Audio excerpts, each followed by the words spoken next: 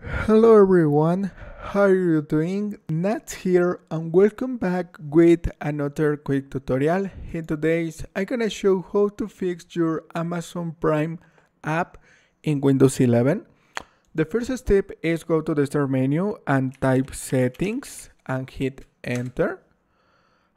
Scroll down and select apps in the left side, and in the right side search for installed apps, one click, and search for Microsoft Edge or Edge and one click, and go to 3 points section and select modify, one click, and confirm in yes, and click on repair and wait a moment.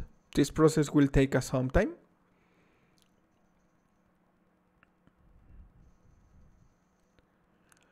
And your browser opened it up automatically. Click on close and click on close and go to the start menu, search for Prime Video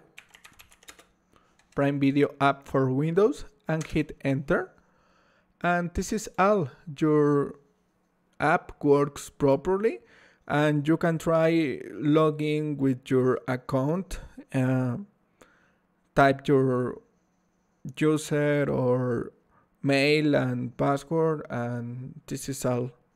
Thanks for watching. Don't forget to subscribe and see you in the next tutorial.